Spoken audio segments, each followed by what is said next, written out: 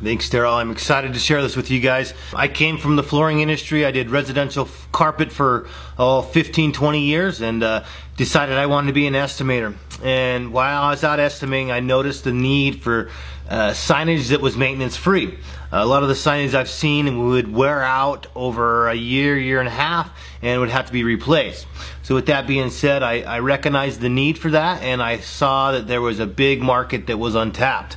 We're super excited. We're here with Daryl. We're actually doing a couple different jobs, such as the epoxy inlays, metal inlays, and so much more. I'm excited to team up with Daryl Bates here, and we are excited for the future. Both of us will be at World of Concrete this year, and we look forward to seeing anybody who comes. We're going to be doing some live engraving, some live demos.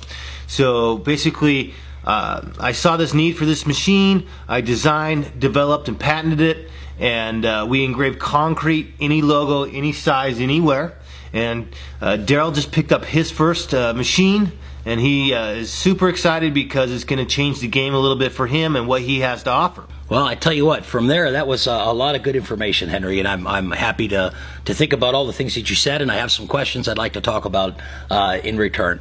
So, great. First of all, as you said, we got the World of Concrete. You got all these different opportunities with different companies.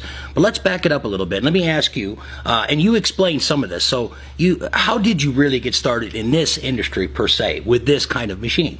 So give me a little bit of background. Absolutely. So it all started, once again, I actually flew back to one of my good friends, Ralph, and saw a similar machine and was able to redesign and redevelop and make something that was portable. We have our first unit, which is 24 tall by 36 wide, so that's the cutting surface.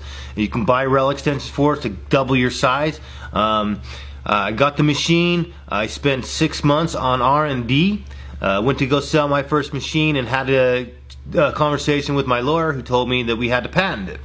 So with that being said, I ended up getting my patent done, $30,000, and 3 years later I finally got my patent all done. We sell these machines worldwide. It allowed me to do existing surfaces, and that's what this is about, is that we can engrave existing surfaces such as wood, acrylic, stone, concrete, glass, and so much more. And I saw the need for that, and I saw the need for a portable CNC machine.